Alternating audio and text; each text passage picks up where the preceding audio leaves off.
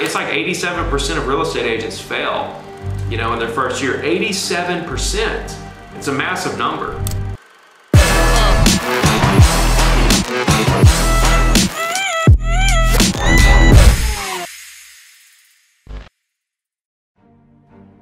When I was 20 years old, I actually flunked out of college. I went to 4 different colleges in 2 years. And I just kind of decided I was not going to go that route. So I took the real estate class, got my real estate license. It took me 8 months to make my first sale. Once I hit my first sale, kind of off to the races. I made a lot of money fast. By the time I was 23, I made $1 million and then lost everything, went completely bankrupt in the crash. So I was sleeping on friends' couches, I was sleeping in my car, I was back to roofing houses, and I worked on an oil rig for a year. So yeah, during that time I read like 100 books. And that's when I realized everything, man. I really took a hard look at my business up to that point, and I realized that the reason why I failed was because I was so focused on the deal. I was so focused on just getting deals done. I didn't really too much care about the people necessarily. I mean, I did, but I didn't. It was more about the money I was making and trying to get more deals done.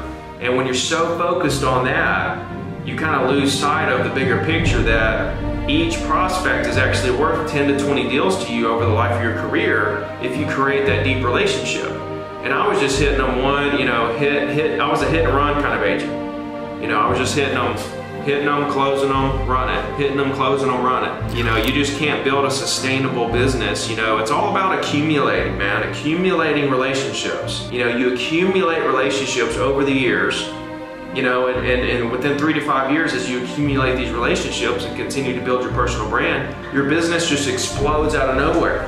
You know what I mean? Then from there, I got back in real estate in 2008 and started building my business the right way. You know what I mean? Like correctly, valuing people, listening to them, trying to really figure out what they're trying to do and trying to figure out how I can help them do it.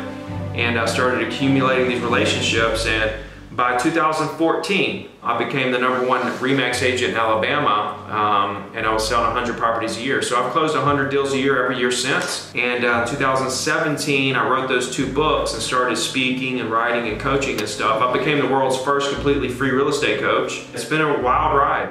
When you think about your best students, what is the difference between somebody who succeeds and somebody who fails in real estate based on what you see nowadays?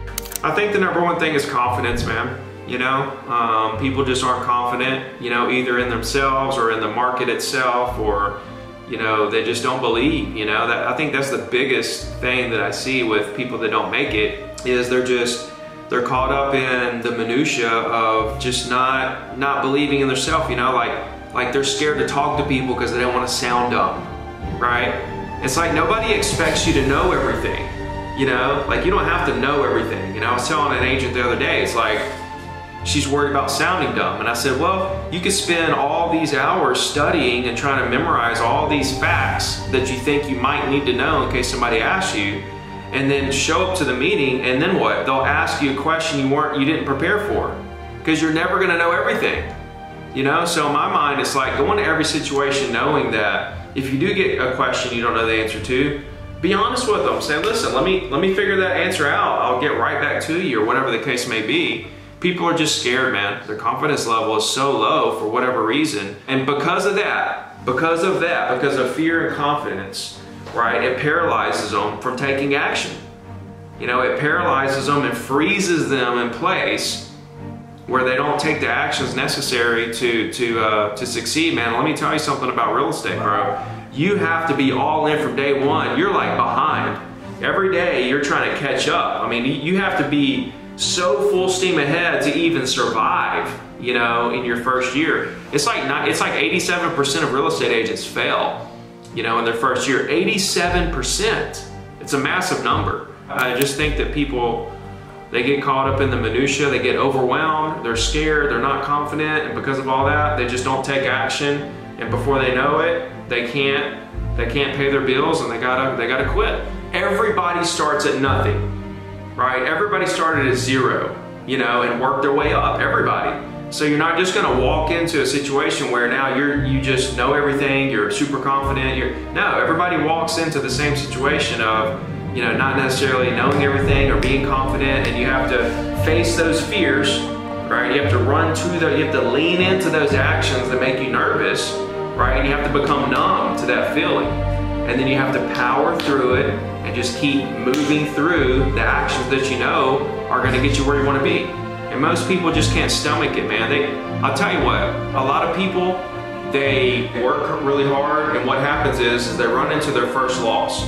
You know, like they had this deal going, you know, say it was gonna be their first deal, and something goes wrong and it doesn't work out. They can't handle it, like they can't stomach that feeling. They're just like, they're crushed, and they can't handle it. Whereas on the other side of the coin, winners, now winners understand the amount of losses it takes to win. It takes so many losses to actually get to the W's that most people just can't, you know, weather the amount of losses you actually have to take, you know. So winners just have, they have the stomach it takes to absorb those losses, because they take a loss and they think, okay, that was cool, right? I learned something, right? And now I have more more knowledge and more experience on my next deal, you know. And they take that loss and turn it into a W.